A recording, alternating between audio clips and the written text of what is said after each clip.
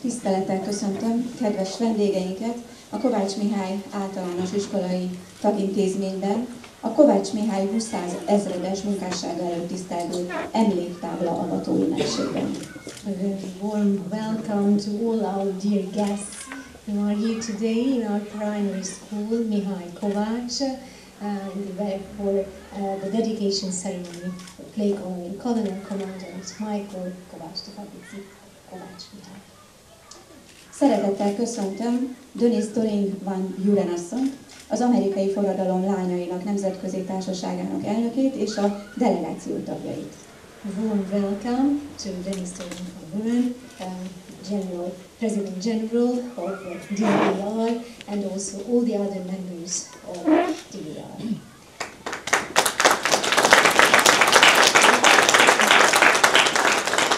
Köszöntöm a Matthias Corvinus Kollégium megjelent képviselőit. Warm welcome to all the representatives of Matthias Corvinus Collegium.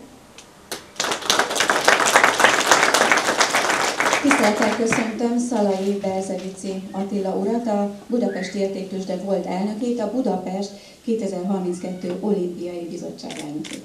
A special welcome to Mr. Szalai Berzevici, former president of the Stock Exchange, and who was also the president of the Olympic Committee for Budapest 2032. Köszöntöm a Magyar Honvédség Szurmai Sándor Budapest helyőrségi rendár 32-es Nemzeti Honvéddísegység Honvéd Huszár Víz Alegység megjelent tagjait és Sándor Zsolt őrnagyurat. Special welcome also to all the present members of the Hungarian National Force, the sub-unit for ceremonial occasions, and especially Sándor Szurmai.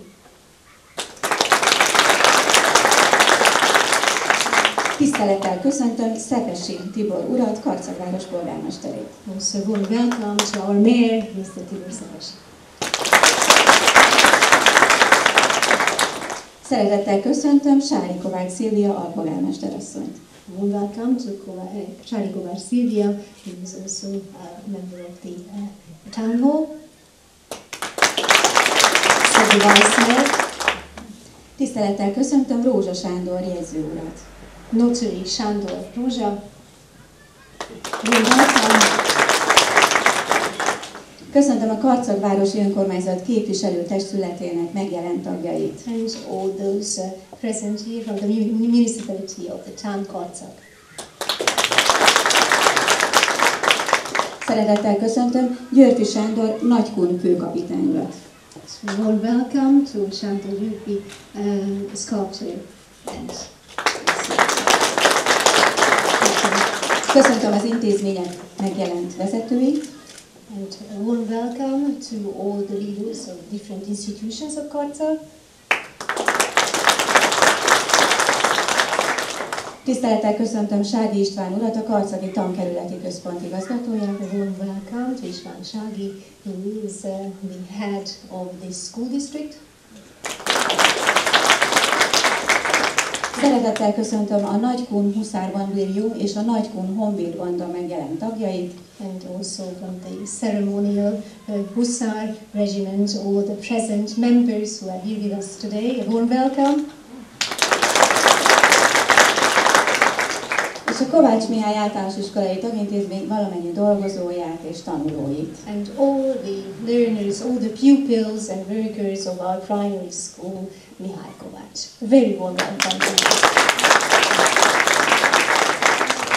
Köszöntöm, és egyben átadom a szót Laura McCrillis-Kessel asszonynak, az amerikai forradalom lányainak a Nemzetközi Társasága történészének, aki az elkövetkezendőben levezeti az emléktábla avató ünnepséget. And now I would like to ask Ms. McCrillis Kessler from the part of DEI to hold this little occasion for us today. And we are so grateful for the warm welcome that you have provided here. Rendkívül hálásak vagyunk a meleg fogadtatásért, amiben itt részesülhetünk. We traveled 5,038 miles from Washington, D.C.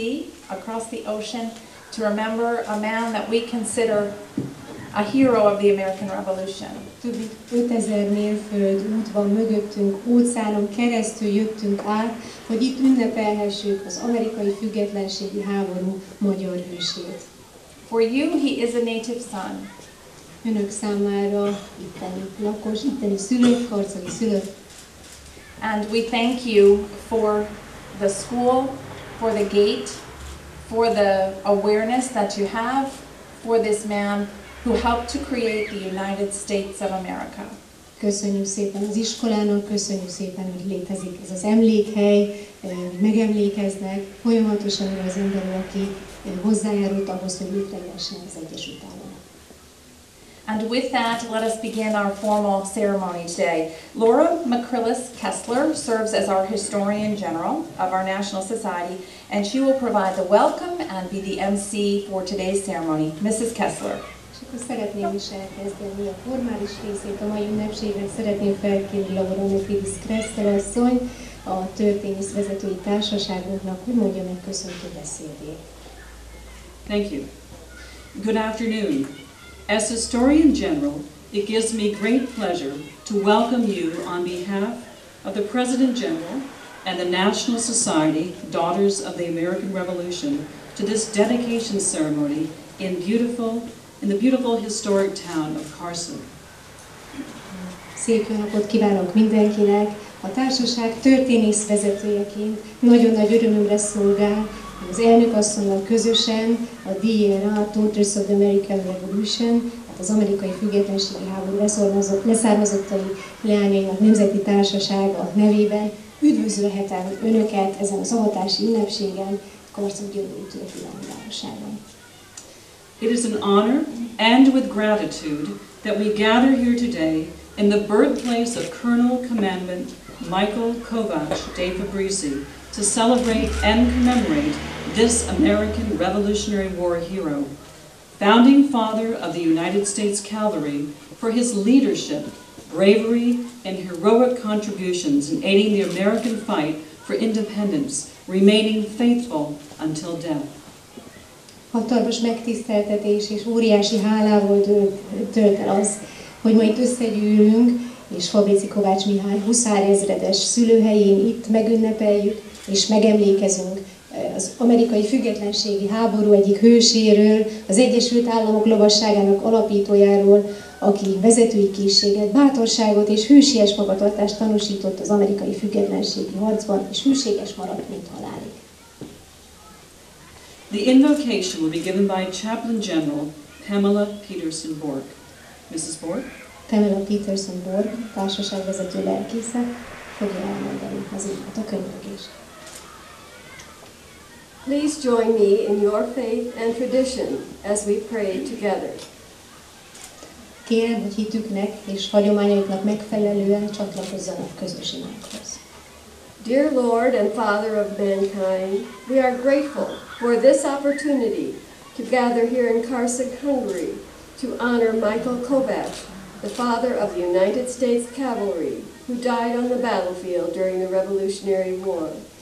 In the words of our 5th President General, Mrs. Manning, she said, when we pay our tribute to the noble life of a hero and patriot, we are reminded that in honor, virtue, and valor, the world is one nation, one people, with one language and one tongue.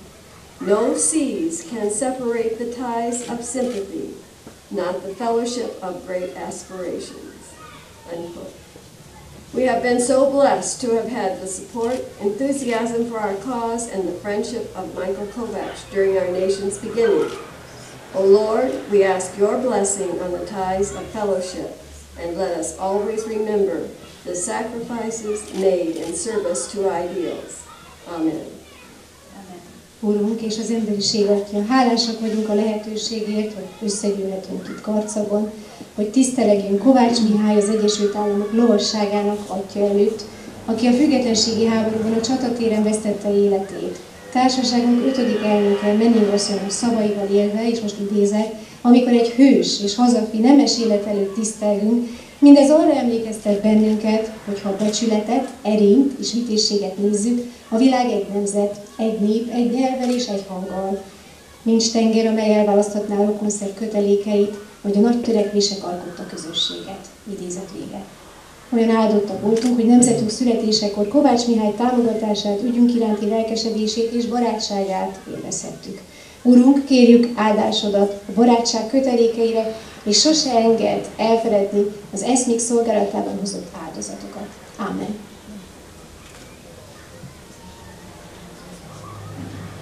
The Pledge of Allegiance to the flag of the United States of America will be led by Virginia Grace Lingelbach, National Chair, DAR Tours Committee. Mrs. Lingelbach.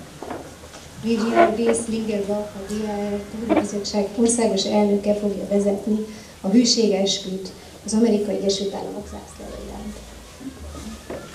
I pledge allegiance to the flag of the United States of America and to the republic for which it stands, one nation, under God, indivisible, with liberty and justice for all. Hűséget fogadok az Amerikai Egyesült Államok zászlajának és a köztársaságnak, amelyet jelképez. Egy és oszthatatlan nemzet az Isten színe előtt, amely szabadságot és igazságot nyújt mindenkinek. At this time, it is my honor to introduce the President General, National Society, Daughters of the American Revolution, Denise Dory Van Buren. Megtiszteltetés számomra, hogy most átadhatom a szót társaságunk főelnökének, Denise Van Buren asszonynak. Mrs. Van Buren's husband, Chris Barclay, is also with us today. Please greet him. Férje, Mr. Barclay is itt van közöttünk, kérem, hogy őt is sok szeretettel üdvözöljék. Please also welcome Agnes Uhas, Administrator, Mayor's Office, Kárszeg. Kérem továbbá üdvözöljék Juhász Ágnes asszony a karcagi polgármesteri hivataltól. And Attila Saleh Berzavici, Hungarian friend of DAR and former president of Budapest Stock Exchange. Valamint Szalai Berzavici Attilát, társaságunk magyar barátját és a budapesti értéktőzse volt elnökét. At this time, I would like to invite Mr. Tibor Szepesi, Mayor of Kárszeg, to share remarks with us. Most pedig szeretném felkérni Szepesi Tibor urat, Kárszeg polgármesterét, hogy összeállítani gondolatait.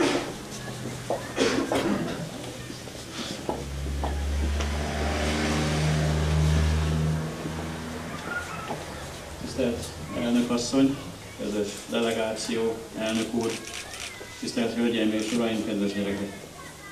Dear President General, dear those present who's invited, dear children, everyone.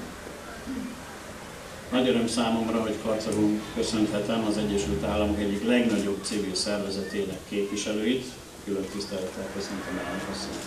It is a great pleasure for me to be able to welcome to Kováts the representatives of one of the largest NGOs in the United States, and I would like to extend a special welcome to the President General of the Society. Engedjék meg, hogy mindenek előtt köszönetet mondjak Szalai Berzavici Attilának, aki First and foremost, I would like to thank Mr. Attila Szalai Berzavici, aki, megmondom őszintén, néhány héttel ezelőtt egy nagyon hideg, álmos pénteki estén telefonon fölhívott. I have to admit that a few weeks ago, on a Friday, which was not so nice and I was quite tired, I got a phone call from him. És az első néhány percben nem is igazán figyeltem arra, hogy mit mond. In the first few minutes, I had actually no idea about what he's talking about. De olyan lelkesedéssel és meggyőzően biztatott arról, hogy milyen fontos esemény fog nem sokára Kárszegen bekövetkezni. But he was so enthusiastic about an event about to happen and so persuasive, hogy átragadt ez a lelkesedés rám, és aztán természetesen a kollégáimra is. that I myself got enthusiastic too, and also, of course, my colleagues.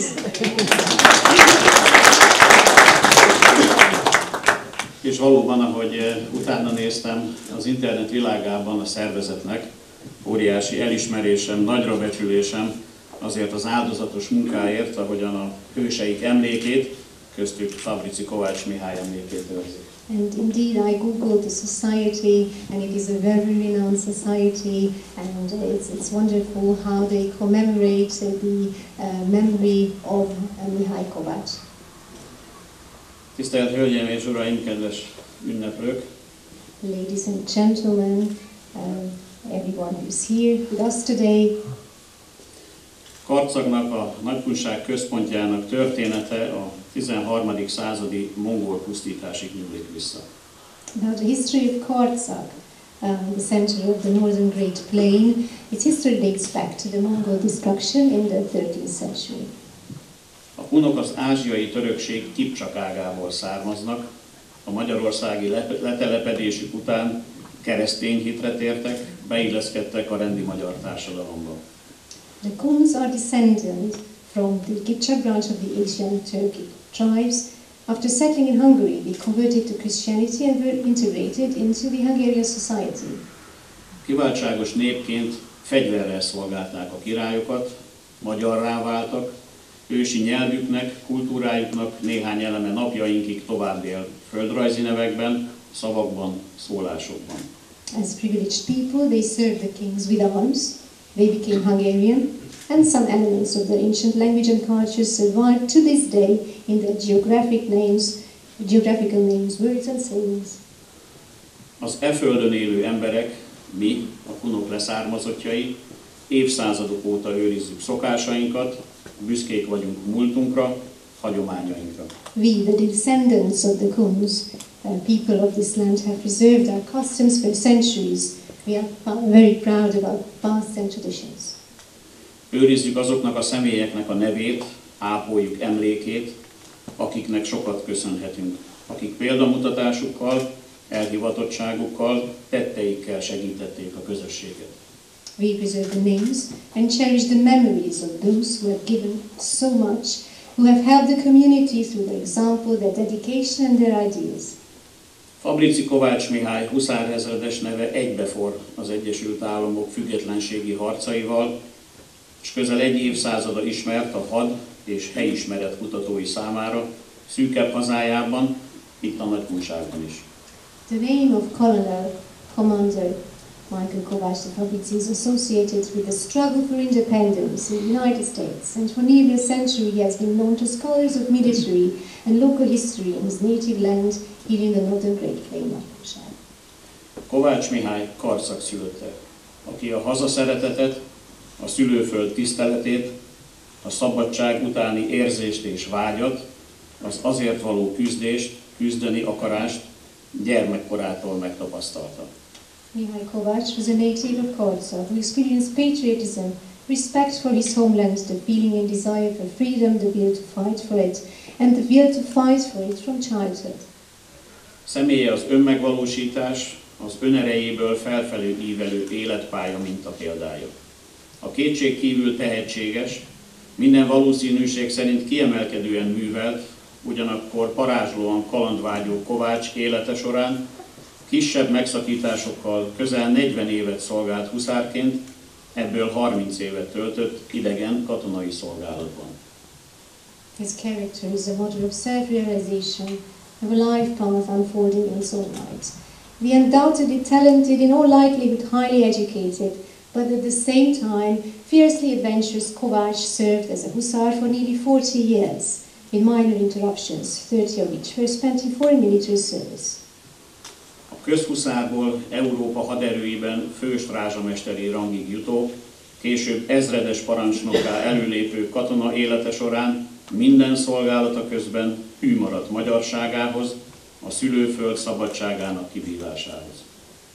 The soldier rose from a common hussar to the rank of chief striker in the European forces, later becoming a colonel commander, remained true to his Hungarian roots and to the freedom of his homeland throughout his life, throughout all his service.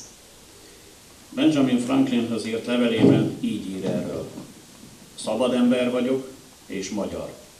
Nem annyira a szerencse és a véletlen kegyelme, mint inkább a legszorgalmasabb önfegyelem az erényem.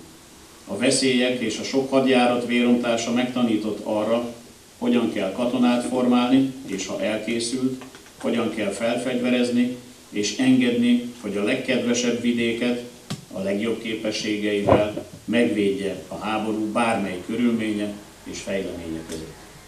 In a letter to Benjamin Franklin, he wrote the following: I am a free man and a Hungarian. My virtue is not so much the grace of fortune and chance, but rather the most assiduous self-discipline.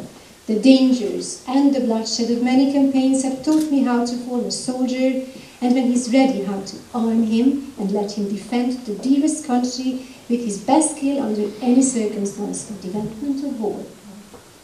Életpályájával, munkásságával kiérdemelte tehát megtisztelő figyelmünket. His career and his work have thus earned him our honored attention.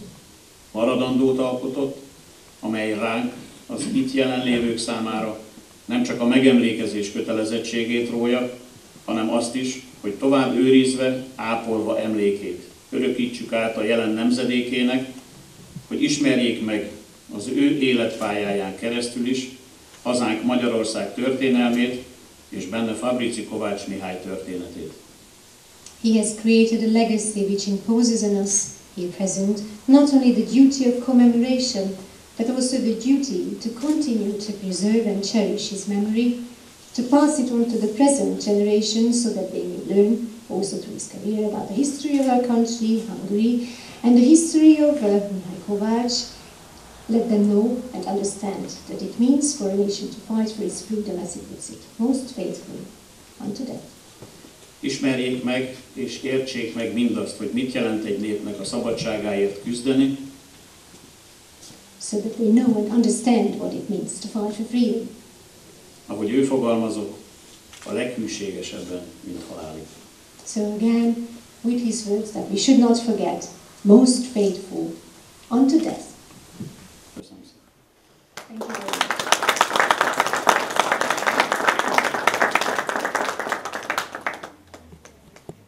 Thank you, Mayor Safishi.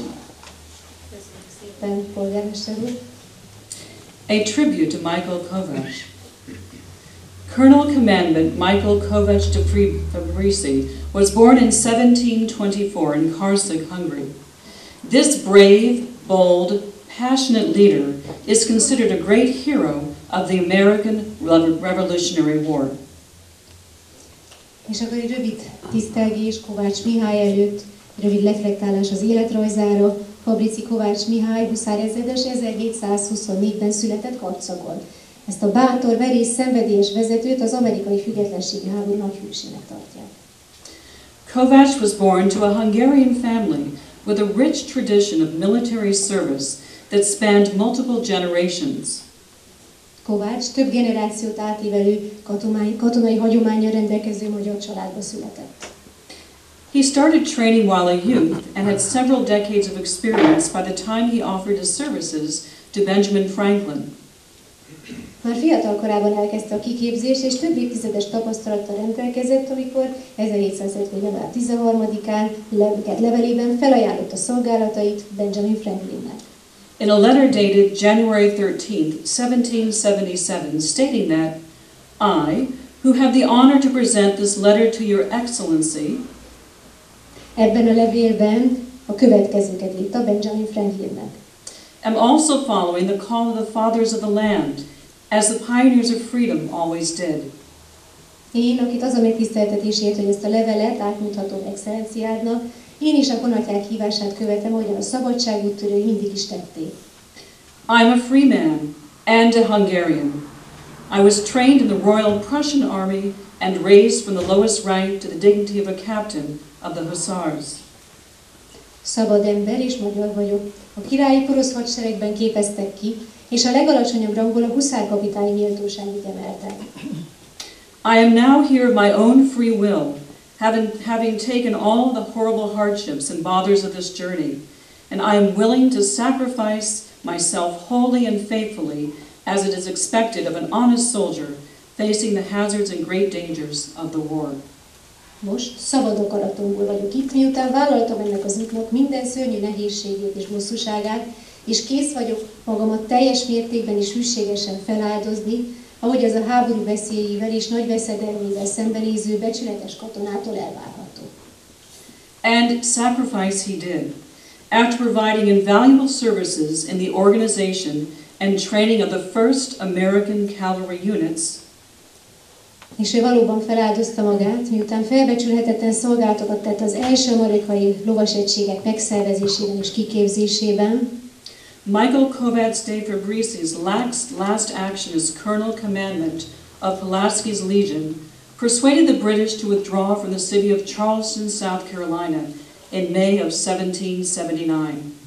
Fabrici Kovács Mihály Pulaski légiójának ezredes parancsnokaként utolsó bevetésénél elérte a britek visszavonulását a dél-karolínai Charleston városából 1779. májusában. The British buried his body and that of his horse where they fell, declaring Kováts' unit to be the best cavalry the rebels ever had. A britek az ő és lovának holttestét ott temették el, elestek, és Kovács egységéről úgy emlékeztek meg, mint a legjobb lovasság, amellyel a lázadók valaha rendelkeztek. Kovács famously signed his letter to Benjamin Franklin with the phrase "Delicissimus ad mortem," that translates to "most faithful unto death." This phrase has since been adopted as a motto of the American Hungarian Foundation. Kovács Benjamin Franklinhez írt levelét a Fidelissimus ad mortem kifejezéssel írta alá, ami azt jelenti, a legnagyobb hűséggel, mint halálig. Ez a mondat azóta az Amerikai Magyar Alapítvány mottójává vált. It is with gratitude today that we acknowledge the faithful service and sacrifice of this great Hungarian man who was willing to give his expertise and ultimately his life so that others might taste the freedom that he so greatly valued. Ma hálával adózunk egy nagyszerű magyar ember hűséges szolgálata és áldozatvállalása előtt, aki hajlandó volt szaktudását és végül az életét is odaadni azért, hogy mások is megízlelhessék az általa oly nagyra becsült szabadságot. At this time, may I present the President General of the National Society, Daughters of the American Revolution, Denise Doring Van Buren. Most pedig engedjék meg, hogy átadjam a szót társaságunk elnökének, Denise Doring Van Buren asszonynak. Mrs. Van Buren.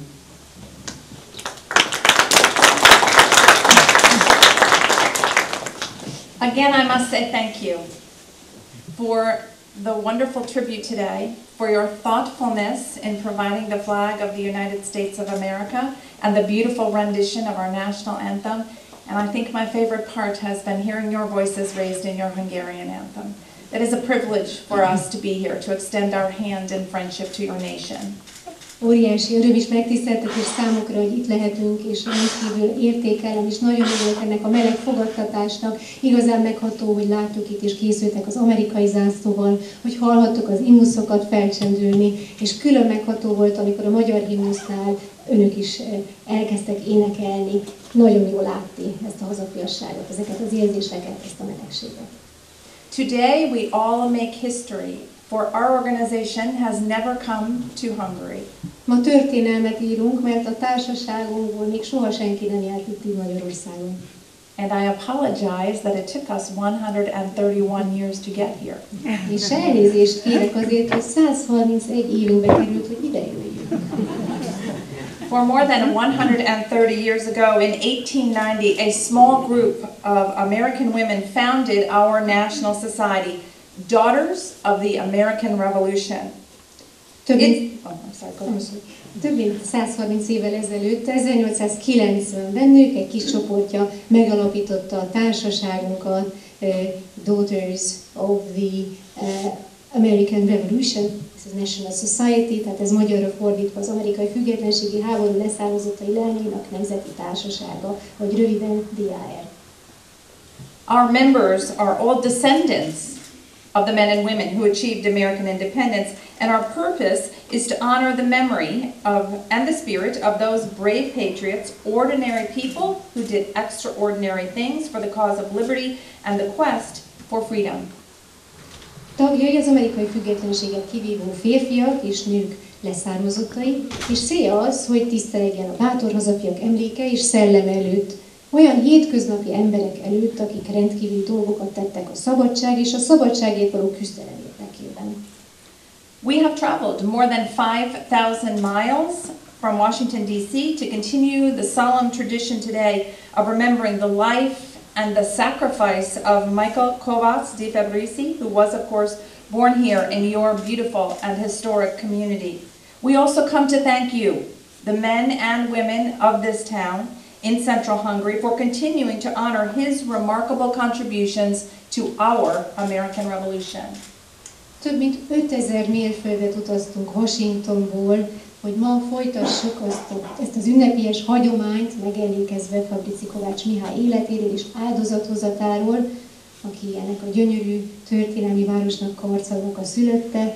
Azért is jöttünk, hogy köszönetet mondjuk önöknek, ennek a gyönyörű város férfiainak és asszonyainak, hogy továbbra is tisztelettel adóznak az amerikai sors alakításához való figyelemre méltó hozzájárulása előtt. Like his commanding officer, Brigadier General Kazimierz Pulaski of Poland, Kovács arrived with both knowledge and battle-tested courage. Parancsnokához, a lengyel Kazimierz Pulaski dandártábornokhoz hasonlóan Kovács is tudással és harcban edzett bátorsággal érkezett. He earned that, having served in the proud tradition of Hungarian hussars here in Hungary, but also in Prussia and in Poland. Hiszen a huszárok büszke hagyományai szerint szolgált Magyarországon, Poroszországban és Lengyelországban.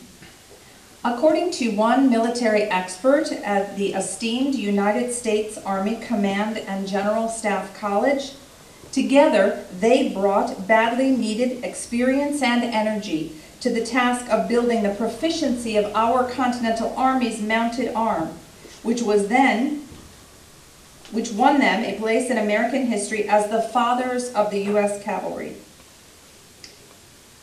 Egy nagyon elismert amerikai katonai vezetői főiskola professzora szerint a kontinentális hadsereg lovas hadserege képességének kiépítéséhez nagy szükség volt tapasztalatukra és energiájukra, aminek köszönhetően az amerikai hadtörténelemben az amerikai lovasság atyaiként kerültek be a köztudatba. In addition to the practical contributions these men made to the American war effort, Pulaski and Kováts efforts had strategic importance as well.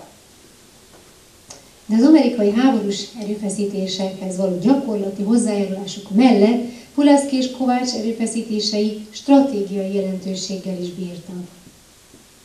These two immigrants came from countries also struggling against outside aggression, people under oppression, helping the American cause and giving their lives for it. Ők ketten szintén külső elnyomás ellen küzdő országból származtak, innen származó bevándorlók voltak, és adták így életüket az amerikai függetlenség ügyéért. Their participation in our American Revolution cast our patriots' efforts onto a much larger global stage of people seeking independence for themselves. Ők nagyban segítettek abban a hazafiaknak, hogy erőfeszítéseiket egy szélesebb, globális küzdelem részének tekintsék. Because of their contributions, Michael Kováts' contributions to the American Army and the sacrifices made on the field of battle in Charleston and in Savannah, South Carolina, Kováts remains an enduring source of pride for Americans of Hungarian descent.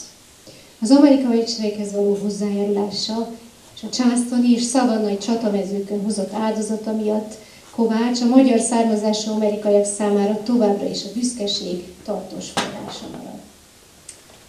Therefore, on behalf of more than 190,000 members of our organizations who belong to about 3,000 chapters around the world, I express our deepest gratitude to everyone who has made possible today's tribute to a man whose sacrifices must be remembered, whose example and whose courage must not be forgotten. Akik világszerte mintegy 3000 tagozathoz tartoznak, mi hálánkat fejezünk ki mindazoknak, akik lehetővé tették ezt a tisztelgést egy olyan ember előtt, akinek áldozatára emlékezni kell, akinek példáját és bátorságát nem szabad felejteni.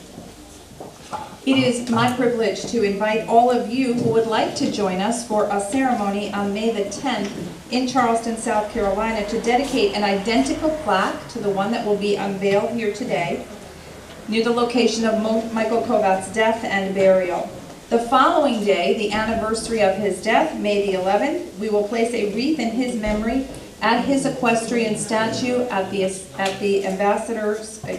the Hungarian embassy in Washington, D.C. Megtiszteltetés számomra, hogy meghívhatom önök közül mindazokat, akik szeretnének csatlakozni hozzánk május 10-én Charlestonban, Dél-Karolinában, hogy felavassunk egy ugyanilyen emléktáblát Kovács Mihály halálának és temetésének helyszínén. Másnap, halálának évfordulóján, tehát május 11-én pedig koszorút helyezünk el emlékére a Magyar Nagykövetségen található lovas szobránál, Washingtonban. Nagy örömmel várjuk önöket ezekre az eseményekre. Finally, we extend a hand of friendship to each of you from our nation's capital in Washington, D.C., where we are headquartered, hoping that today we plant a long and lasting relationship that will flourish to honor a man born here in Karsig, but destined to secure both victory and independence for the United States of America. Nemzetünk fővárosából baráti kezet nyújtunk önöknek, és reméljük, hogy ma előtettük egy hosszú és tartós kapcsolat magját, amely virágozni fog olyan ember tiszteletére, aki itt született Karcagon, de arra rendeltetett, hogy hozzájáruljon az Amerikai Egyesült Államok győzelméhez és függetlenségéhez. Before we have our dedication ceremony for the plaque, and I fear we are talking too long, mielőtt a ceremóniára sor kerülne a felavatásra, és egy kicsit az az érzésem, hogy már régóta beszélünk és állunk itt. But we have two gifts we would like to present to honor today's ceremony. Amire mindenképpen szeretném, hogy idő maradjon, az a két ajándék, amit szeretnék átadni tiszteletben a ceremónia előtt. And it is a pleasure for me to ask the mayor if he would come to the podium so I may present him with this ceremonial bowl. Szeretném megkérni polgármester urat, hogy fáradjon ide mellé, hogy átadhassam neki ezt a ugyanúgy ajándékot.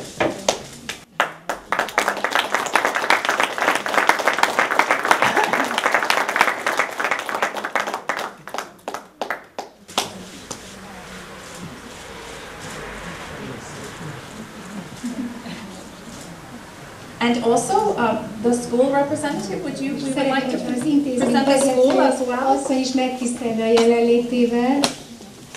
I hope that this will remind the school, the students, and the community of today's ceremony and our gratitude for what you do to honor the memory of Michael Kováts. Remélem, hogy ez a kis ajándék emlékeztetni fogja önöket, a gyerekeket, az itt dolgozókat, az egész közösséget arra, hogy továbbra is ápolják Kovács Mihálynak az emlékét, és hogy mi mindezért mennyire hálásak vagyunk.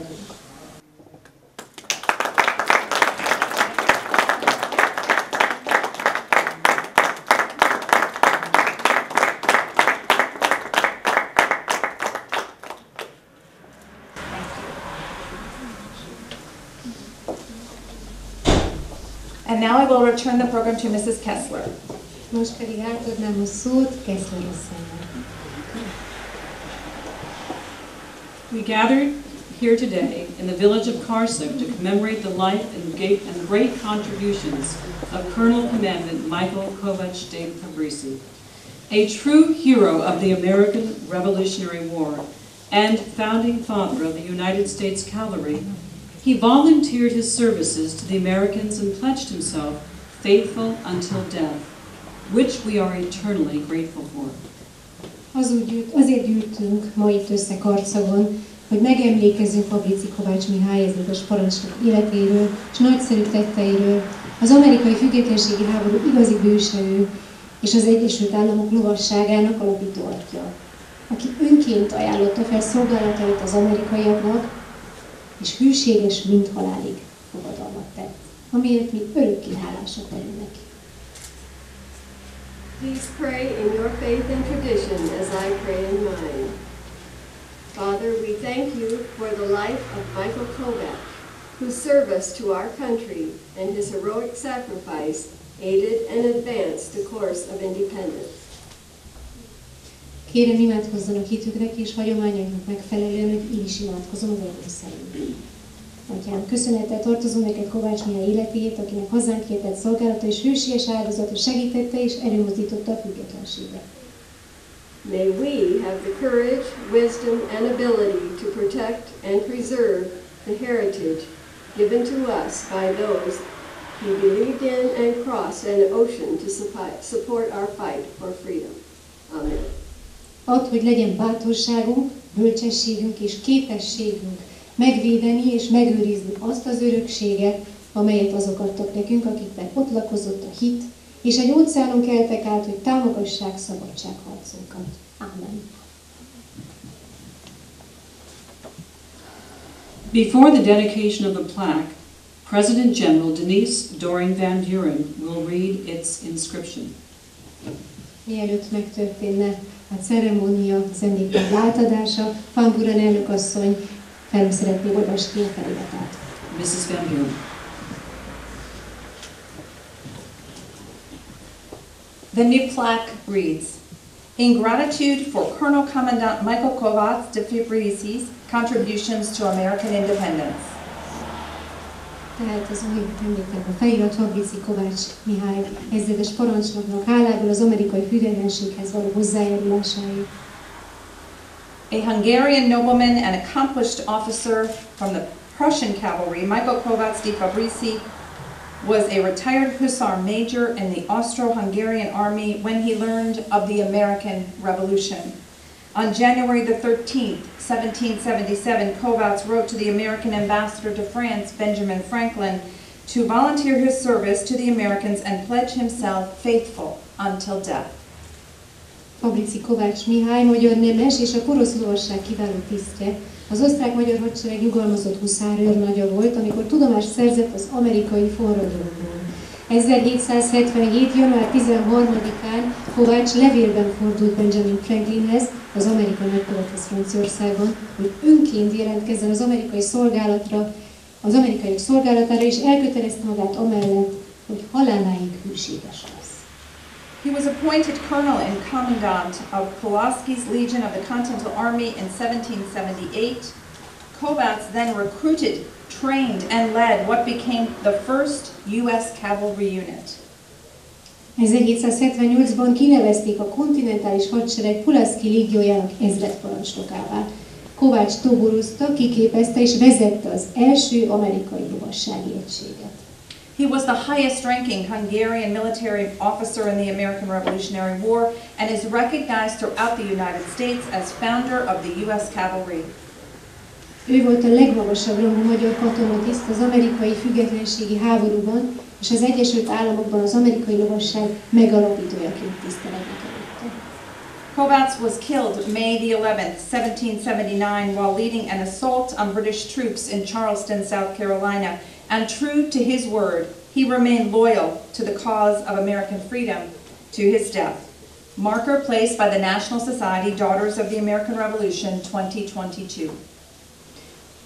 Kovács 1779. május 11-én esett el, miközben egy támadást vezetett a brit csapatok ellen a dél-karolinai Charlestonban. Szavához híven haláláig hű maradt az amerikai szabadságügyéhez. Táblát elhelyezte a DER, az amerikai függetlenségi háború leszármazottai leányainak nemzeti társasága 2022-ben.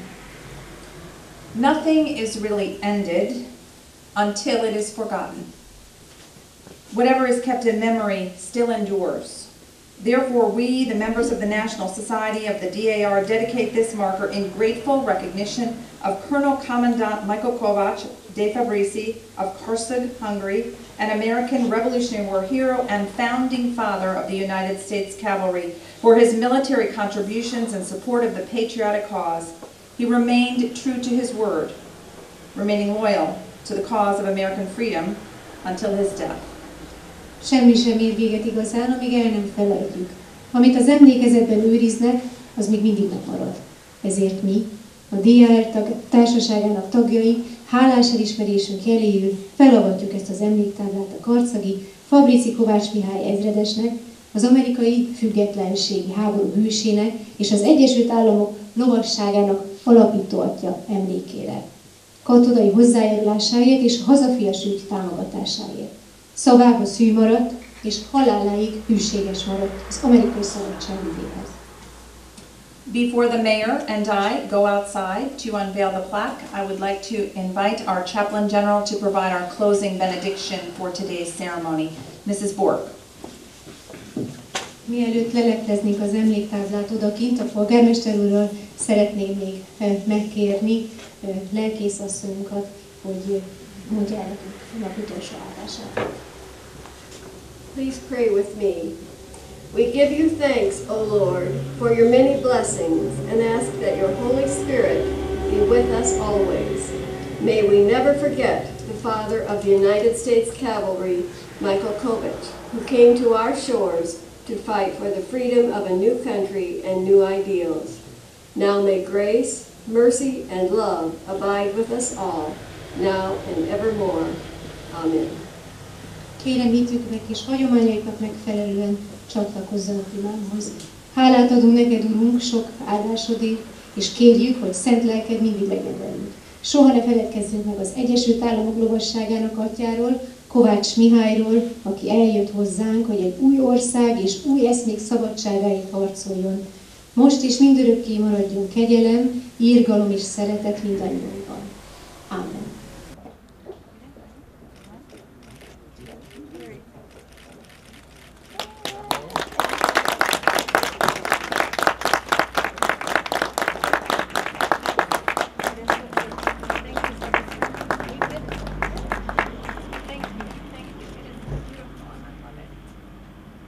Koszorúzásra kerül sor. Először az amerikai forradalom leányainak nemzetközi társasága helyezi el a megemlékezés koszorúit. So now briefly ceremony will proceed. At first, the General President of DER Society is paid his tribute.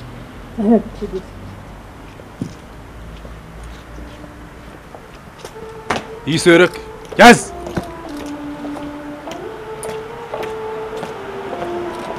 Koszorú, állj! Rövid.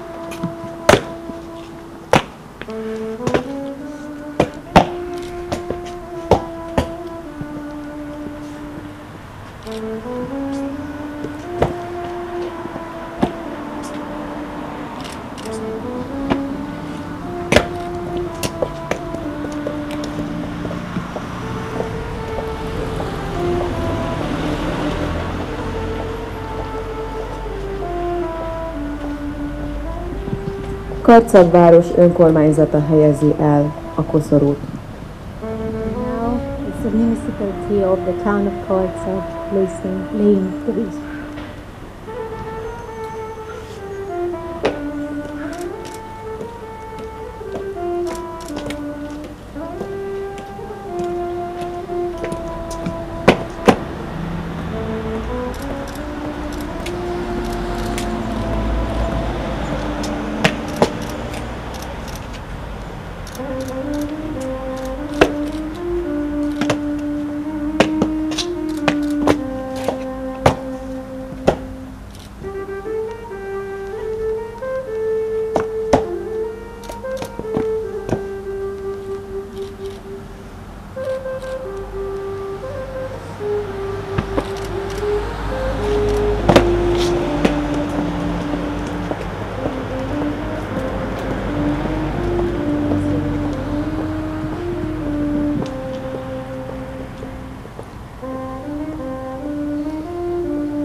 A karcagi Kátai Gábor kórház vezetése helyezi el a koszorút.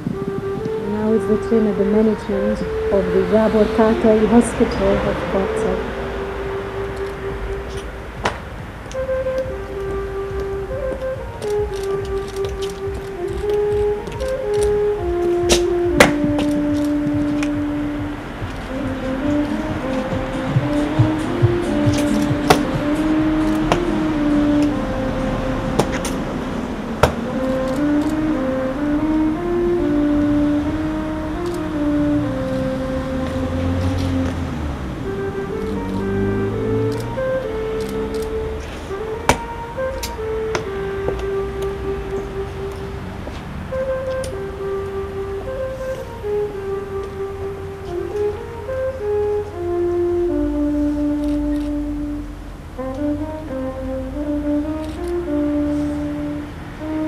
A Kovács Mihály Baráti Társaság Egyesület képviselői helyezik el a koszorút. Now is the turn of the representatives of the Mihály Kovács Friendship Association.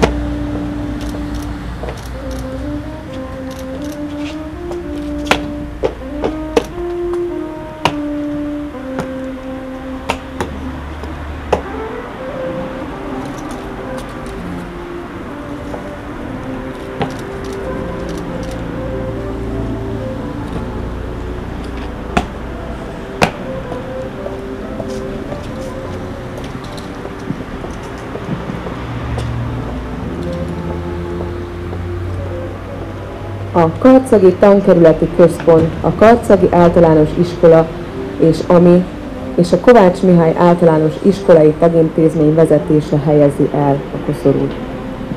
Now it's the turn of the management of the school district of Kováts, primary school Kováts and Ami, and the management of the primary school Mihály Kovács.